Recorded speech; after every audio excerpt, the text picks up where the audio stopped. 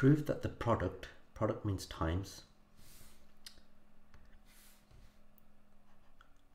of an odd number and an even number is always even. Notice it does not say consecutive, so we don't choose the same letter, right? One of them is going to be an N, the other one's going to be an M, right? So we're looking in this region here, right? So these are not consecutive. So to choose an odd number, we can have 2n plus 1, this one over here, and an even number, well, we're not going to choose this one, we're not going to choose that one, because that would be the same letter, so we'll just choose this one over here, because that's also an even number. And product means times, so we're going to times this with this, right? So we can just expand the brackets. We can expand the brackets anyhow. We can put the 2m in front if you want to. I mean, it makes no difference. Look, we'll do that. Right. 2m times 2n is 4mn, and then 2m times 1 is 2m. What we'll do now is factor out the 2. 2 times something to give me 4nm, mn. That'll be 2mn, and then 2 times something to give me 2m. It's just m. Clearly this is a multiple of 2, and anything that's a multiple of 2 is even. So we've just proven that this is even. Next question. Prove that the product of two odd numbers is always odd. It does not say consecutive odd numbers. So what we'll do then, we will choose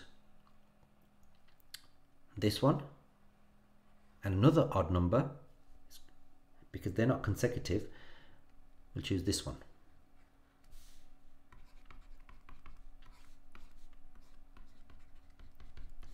Product means times, so we need to times these. 2n times 2m is 4nm. 2n times 1 is just 2n. 1 times 2m is 2m. 1 times 1 is just 1. What we'll do now, we'll just factor out the 2 for this.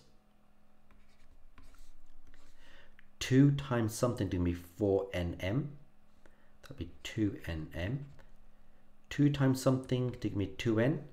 That'll be just n. And then 2 times something to give me 2m is just m. Don't forget we got a plus 1 at the end.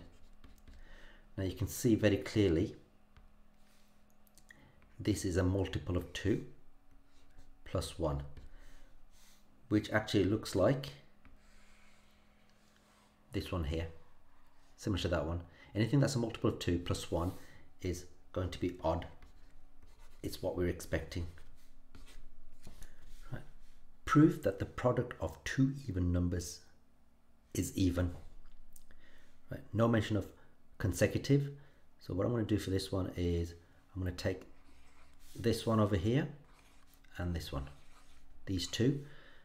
2n times 2m, that's simply 4nm.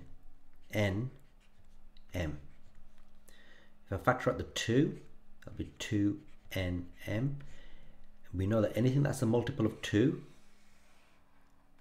is even, so we've proved it. Now one thing you got to notice is if you multiply an even number with an odd number, you get even, as we've shown in question 1. And similarly, odd times even will also give you even. But from question 2, we've seen when you multiply an odd number with an odd number, you get odd. And from question 3, we've seen that when you multiply an even number with an even number, you get even.